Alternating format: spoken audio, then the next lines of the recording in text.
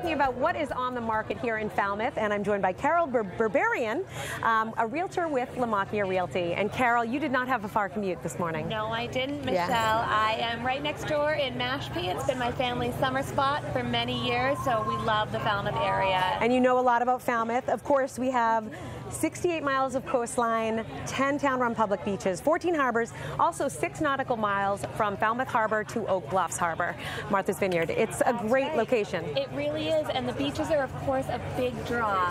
And from Oak Bluffs all the way up to Old Silver Beach, there are just so many fabulous attractions to the area.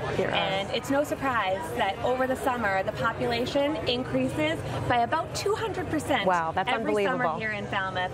And part of the draw is the amazing real estate market. Right, and as I was driving in this morning, coming to the Falmouth Heights area, there are some gorgeous homes right on the water, so that could be a little bit intimidating about prices. But what is the average price of a home here? You can buy a single-family house in the Falmouth area for right around $490,000.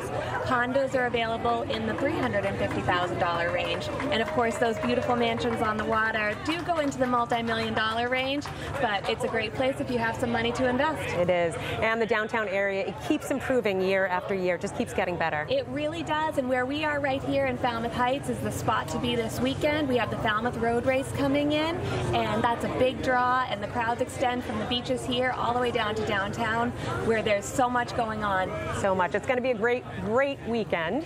And of course, the Falmouth Road Race ends right here. It does. So this place is going to be packed on Sunday. It is, and the downtown that's just a short distance away is so wonderful. There's so many restaurants and shops and great things to do. Some of the best ice cream around, which is one of my favorite summer treats. Oh, mine too. Mine too. And a lot of great breakfast spots. The Country Fair, oh, for one, it's like the line's out the door. It really is. Yeah. And some of the spots right on the water where you can eat and you can enjoy the views. You're in the harbor.